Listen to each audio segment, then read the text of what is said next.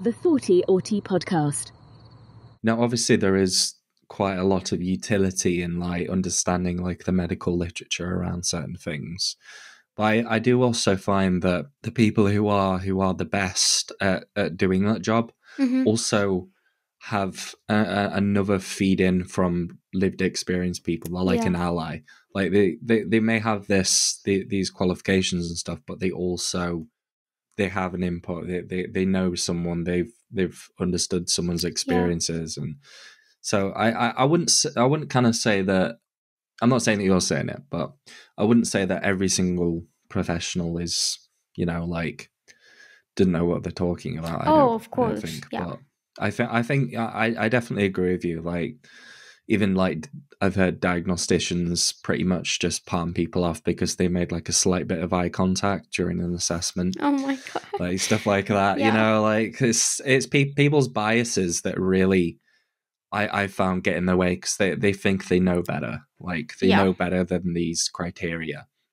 So Exactly. in my professional opinion, even though I don't, there's no reason for me to have this professional opinion. I just think this. This is why you can't have that, or this is why you have this, or I think those types of people, those kind of, I wouldn't say self-righteous, but just kind of know it all kind of people. They definitely cause a lot of issues. Yeah, and I mean, like what you said with professionals, I definitely think there are some amazing professionals out there, and I think the amazing professionals are the ones that have a very open mind, and they're willing and open to learn from their clients, and they're constantly, saying I'm constantly learning and not pretending to already know everything, because I think the professionals that say, this is what I studied, and these are my nice diplomas lined up behind me on the wall behind my desk. And this is why you should listen to me. Right. These are the professionals that are this is the one size fits all. This is how we do it.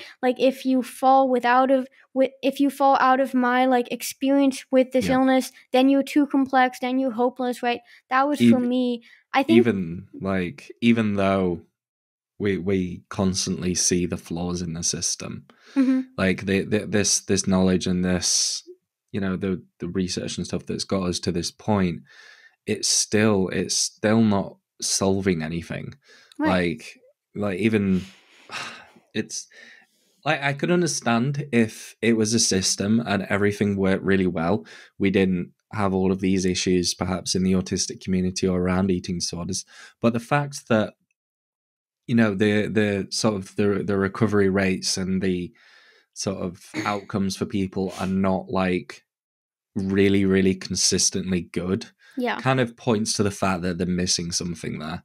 Then there's still developments to be made, and I think any good professional and any good scientist knows that just going towards one study and using that as a representation of what they should do is bad. You've got to, science is a progressive thing, which means that things that we accept to be facts now, or things that we know, are not always things that continue in the future. There's studies that disprove them. There's, and so when someone comes up and says some level of lived experience which goes against that, or they show certain traits, that it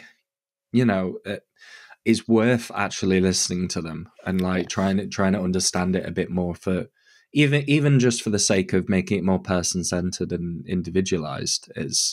I think it's really, really important.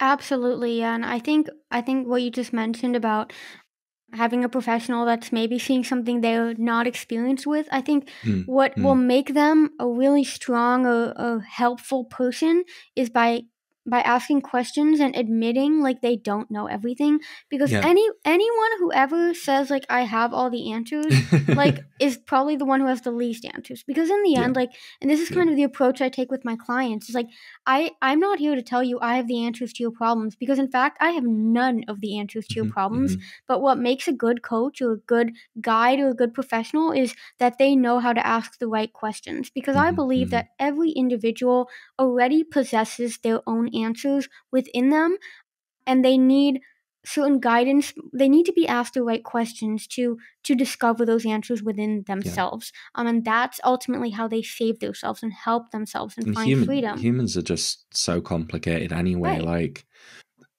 we know very, very little about the nature of like consciousness and like how our brain. We know certain bits in like in a certain level of scope and single things, but we don't know how everything connects together completely. We don't know how at what point psychology is different to biology, or like, you know, there's so many like gray areas, especially when it comes to the human brain, because it's so complicated. When I was told when I was 15, you're too complex, you're just going to have to accept the fact that you're never going to get better, that was from a professional who, in my opinion, had a very closed mind, because she believed this is the way we treat people with eating disorders, and because you didn't get better within our realm of approach, like, this is why you're never going to get better. And I've often, for many years, I wondered, why would someone say that to someone, right? Because obviously you don't go into the eating disorder field if you really don't care about helping people. And for me, I've come to the conclusion that this is said to people, because I mean, almost all of my clients who have come to me, they've been told the exact same thing, unfortunately. Sure. And my conclusion that I've drawn from why they've been told this is because when a professional says that to their client or to their patient and basically says, like, I'm done with you, bye, good luck, they no longer have to deal with the guilt of not have been able to help that person, right? Because then they don't have to admit to the fact that maybe they missed something, or they were incapable of helping. It's they're putting the blame onto you rather than it lets themselves. them off the hook. Because in the end, we don't want to be held responsible. We don't like to have problems that we don't know how to solve. So by saying it's your problem, I no longer have to solve this. Oh yay, I'm free. I don't really, right? So again, I said, you're not amenable to the process. You know, you're not agreeing with them that this is an eating disorder trait rather than an autistic trait. Yeah, so I think that would be the main one, is really having an open mind and being willing to listen to people with lived experience, and also listen to them and their needs, and also providing a sense of trust. Because again, for me personally, like, one of the biggest reasons why I manipulated the system and didn't listen and didn't do what the professionals told me to do was because there was no sense of trust. Our entire relationship was built on this, like, hierarchical, like, I'm the professional, you're the patient, I know what's best, you're the sick one, right? But like, if that's how you're approaching the treatment, like, you're creating this huge tension gap and distrust, and especially for autistic people that you're just waiting for people to tell you off, or like say no, or like correct you, or like right. And especially about subjective things. Yeah, and especially for autistic people that already have so much distrust in the world. I mean, that's why we're so anxious, because we don't trust the circumstances. Like, that's why we have our routines, because we don't trust of doing something else. If you're going to take this approach of like, this is how we do it, like, there's no way you can help this person. Because I masked and I lied to my therapist and I lied to my nutritionist and told them just what I thought they wanted to hear. And I would start my sentence with, I'm just being honest, but this is a huge fear-food of mine, just so that they'd be proud of me and let me get out of treatment earlier. Right? Sure. Like, and I'm like, now thinking back, I'm like, that was so problematic. Like, if they would have just allowed me to express my reality and actually had believed me and actually have been open to the fact that, oh, maybe this is actually a real thing and maybe she is really different than our neurotypical clients, I think I think my eating disorder never would have gotten as bad as it would have, because I would have felt validated and I would have felt seen. So you kind of felt like you had to lie to them in order to get on their good side. Yeah, and looking back, it was masking. Them admit that the process is not working. Right. Yeah, and looking back, all that lying, all that manipulation, it was all masking, honestly. Mm-hmm. Yeah. I mean, I definitely relate quite a bit on that through my sort of experience through mental health. You know, like I talked about it in the last podcast or the one before last, with Megan, and it is really, really hard to find a therapist that gets you, and it's really hard to find one that you trust. And all throughout my teenagehood, I did not trust my therapist. I was just all the time paranoid. What are they going to tell my mom? I know it's confidential, but you know,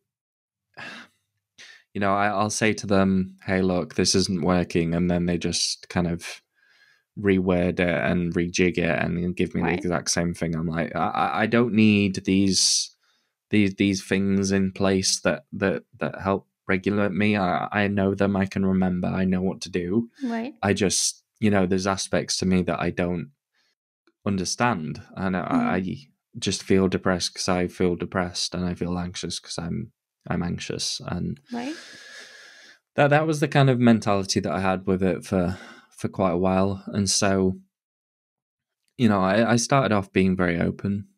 I didn't feel like they took me seriously because, with the alexithymia and lack of indirect communication, they didn't really take it that seriously, even though I was saying some really heavy stuff.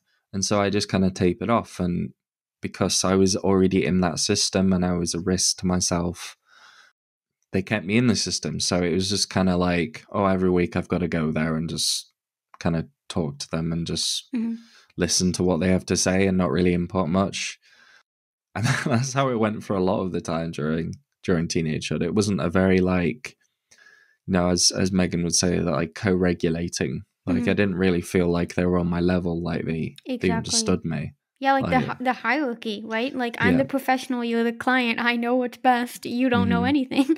If that's the approach, you're already you're creating a foundation built on distrust. And if you don't have trust in a relationship, in the world, in anything, you really don't have anything. Trust, I believe, is the basis for life, for freedom of any kind, for positivity of any kind. That's why it's that whole stereotype of what, you don't trust me in relationships? That's the red flag, right? Yeah. So yeah, I thank you so much for sharing that. I mean, I loved your story too, because I feel like we talked about so much today, and we could talk for hours and hours. But yeah.